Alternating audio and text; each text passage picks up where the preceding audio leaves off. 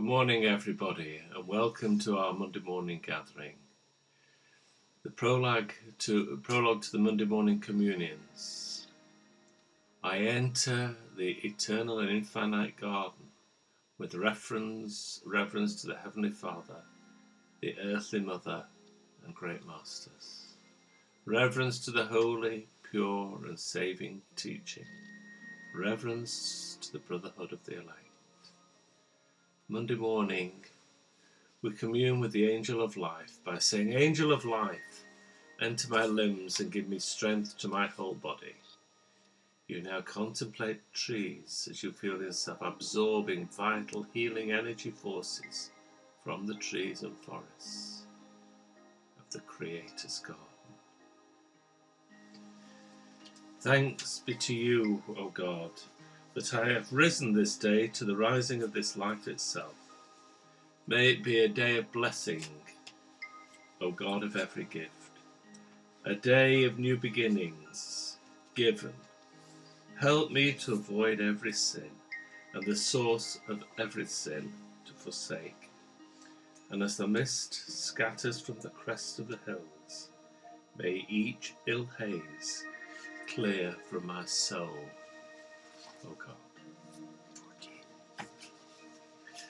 How foolish it is to deny the existence of God, or to say that God is dead. And yet there are many who do so.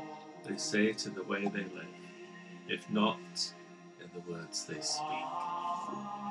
Our great God is forever searching for those who will open their lives to Him.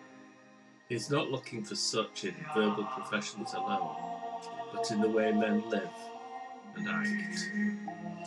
He sees denial and rebellion in the lives of all men. What good they do is tainted by sin and self-centeredness. They are more apt to be destructive than creative.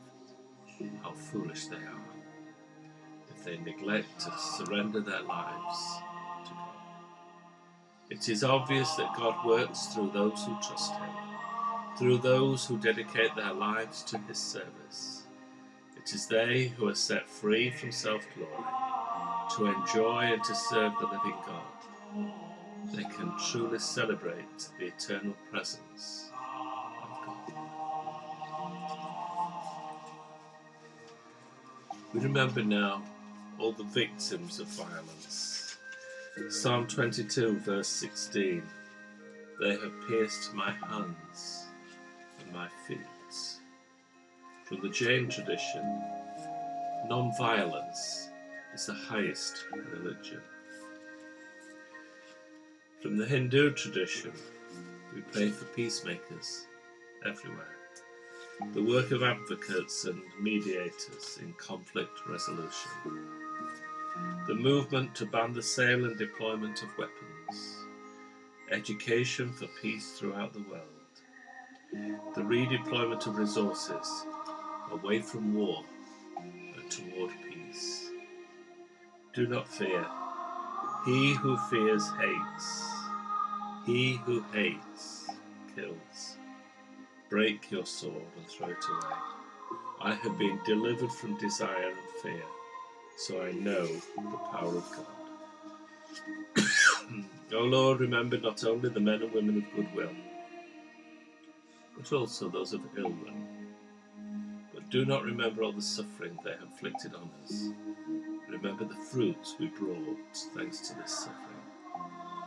Our comradeship, our loyalty, our humility, the courage, the generosity, the greatness of heart which has grown out of this. When they come to judgment, let all the fruits we have borne be their forgiveness. That was found on a victim at the Ravensbrück concentration camp.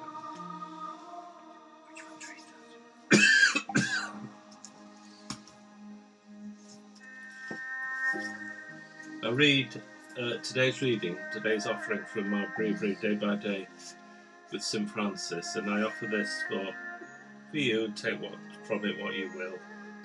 For the 9th of January, another time, Blessed Francis said, the religion and life of the lesser brothers is a little flock, which the Son of God in this very last hour has asked of his heavenly Father, saying, Father, I want you to make and give me a new and humble people in this very last hour, who will be unlike all others who preceded them by their humility and poverty, and be content to have me alone. And the Father said to his beloved Son, My Son, your request has been fulfilled. This is why Blessed Francis would say, Therefore the Lord has willed that they be called lesser brothers, because they are the people whom the Son of God asked of the Father. They are the ones of whom the Son of God speaks in the Gospel. Do not be afraid, little flock, for it has pleased your Father to give you the kingdom. And again, what you did for one of these, the least of my brothers, you did it for me. For all the Lord was, may be understood to be speaking of all the spiritually poor, he was nevertheless predicting the religion of the lesser brothers that was to come in his church. Therefore, as it was revealed to Blessed Francis that it was to be called the religion of the lesser brothers, he had it so written in the first rule when he brought it before the Lord Pope Innocent III, and he approved and granted it, and later announced it to all the council. Likewise, the Lord also revealed to him the greeting that the brothers should use, as he had written in his testament. The Lord revealed a greeting to me that we should say, May the Lord give you peace.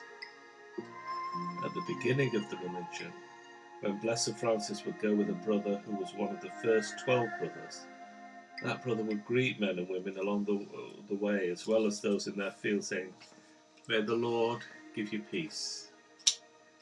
And because people had never before heard such a greeting from any religious, they were greatly amazed. Indeed, some would say, almost indignantly, What does this greeting of yours mean?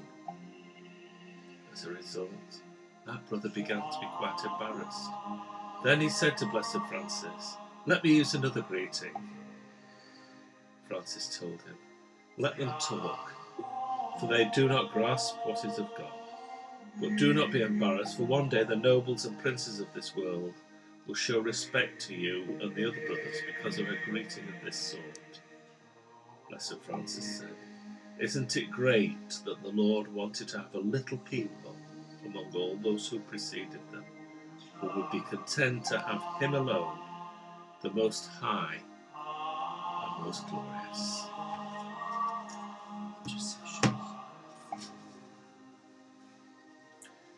Now we move on to our intercessions. O Christ of the poor, and the yearning kindle in my heart within, a flame of love for my neighbour, for my foe, for my friend, for my kindred all. From the humblest thing that lives to the name that is highest of all, kindle in my heart within a flame of love. Pray for the coming day and for justice and peace. Remembering today, in particular, all those with mental illness, which is high profile in the UK today, as we anticipate the Prime Minister's words on what she intends to do for those who are experiencing mental health difficulties.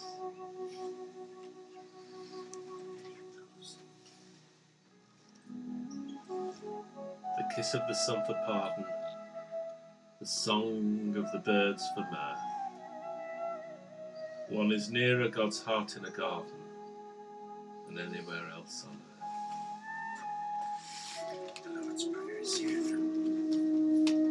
Eternal Spirit, Earthmaker, Pain-bearer, Life-giver, Source of all that is and all that shall be, Father and Mother of us all, loving God, in whom is heaven.